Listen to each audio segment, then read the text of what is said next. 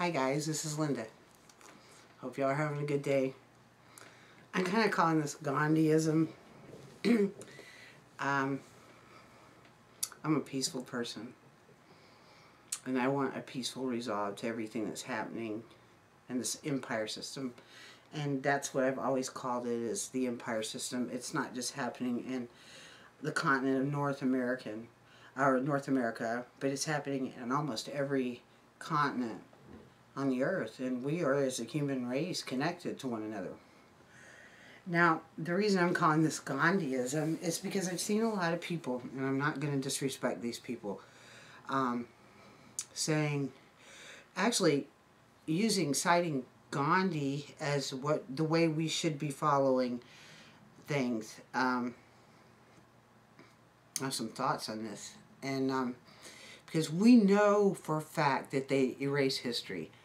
And they've done movies on Gandhi, and man, you could put him up there with,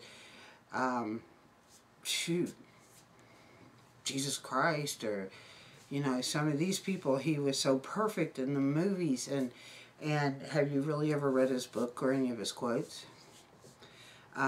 He was a pacifist at the end because he actually had no alternative. So you're probably getting angry at me now, but I'd like to read something from his book, okay? And I'll leave this link, and this is just a little bit of it. You'd have to go purchase the book, because he does tell a story in his book where he was almost killed in Africa, and his son, he wasn't, but his son, asked his father, next time this happens, should I defend you? And Gandhi said, yes. His son said, with violence. And he said, whatever it takes. So, but now people say that was the European Gandhi. So this would have been the young Gandhi before he went to India, his homeland. So he went to India, and what he found there was just a horrible situation. His people, there had been an act passed a long time ago by the British that native Indians of India could not own arms, nor could they have a military, for that matter. So he went to see a country of people who lived in conditions that are horrible. They were starving. They drank dirty water. They worked sometimes 18 hours a day. They were living in substandard housing, you may say, and paying very high rents, and actually had nothing. So he was disturbed by this.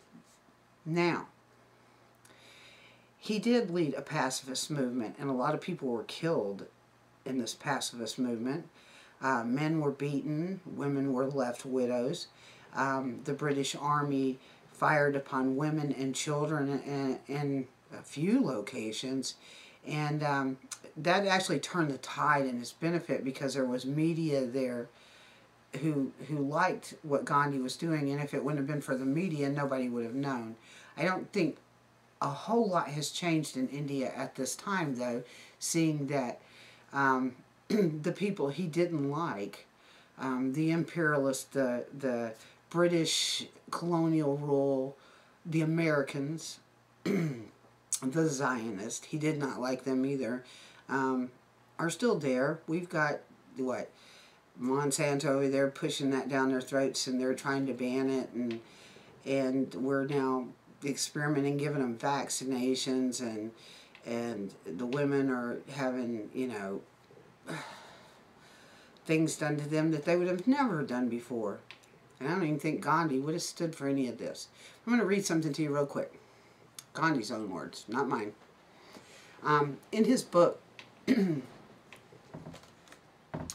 on nonviolence, during a prayer speech on June 16th, 1947, this is 1947,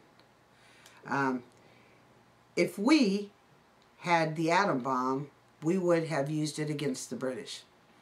This was in Gandhi's The Last Phrase, Volume 2, page 326. He also said, among the many misdeeds of the British rule in India, history will look upon the act of depriving a whole nation of arms as the blackest, And that's from Gandhi's autobiography.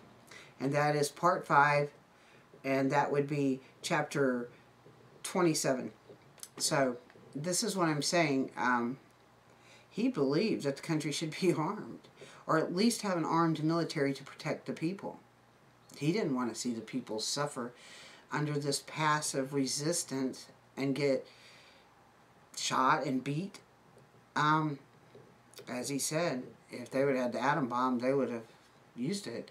Now, I'm not promoting this in any way. I'm just saying stop using Ghandism as your way of thinking, because I think that they're erasing the truth about Gandhi. Gandhi was a human being just like the rest of us, and he advocated for peace just like the rest of us are. But when push comes to shove, and you get shoved, and you get shoved, and you get shoved, you eventually start pushing back. And they did push back, and I'm sure he had a hard time living with all the death he saw from pushing back. I mean, that's why he said he wished his people would have been armed.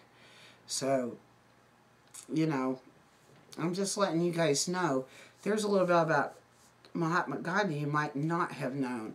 So I call this Gandhiism because it kind of represents of what a lot of people are saying. They're using Gandhi as a reference. But until you explore what Gandhi really believed, you can't use him as a reference. So what he did was good because that's the only tool he had.